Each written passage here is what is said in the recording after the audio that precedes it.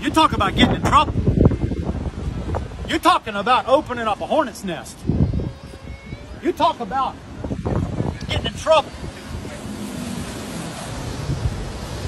You talk about getting in trouble. Read my comments. Look, all I do is work for God, ladies and gentlemen. All I do is work for God. And all I do in this capacity is God's ambassador, God's spokesman, God's prophet, even God's lawyer. He's done nothing wrong, but speaking for God, his representative. All I do is say, thus saith the Lord. I just give the burden of the Lord for America. I just say, here's what God says. Here's the word of God. And deal with it. And then it's between you and God. You know, a wise person once said, you can stop talking to God, but God will never stop talking to you. And you can't win an argument with God, though many have tried. I said what God told me to say. Responding to the strong delusion that exists in the great deception, in the apostasy of the spiritual dark age. One has come claiming to be of Jesus Christ. One says, if you put me back in the presidency by whatever means,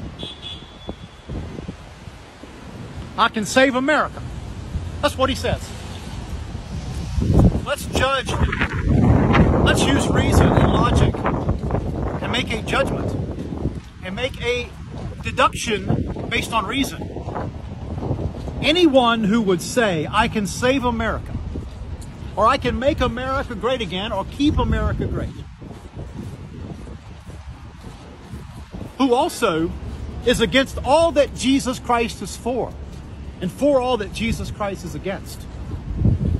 Who else could dare make that statement than Antichrist himself? I just finished a series, some of y'all watched it, some of y'all didn't, on YouTube and on TikTok, about the Antichrist, beast, false prophet, and 666.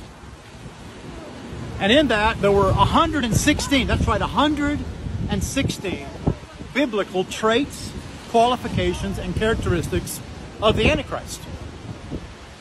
And without political leanings one way or the other, I just looked at it and I said, who either has fulfilled, can fulfill, or will fulfill all of them? And I ruled out Macron and Putin and Zelensky and Obama.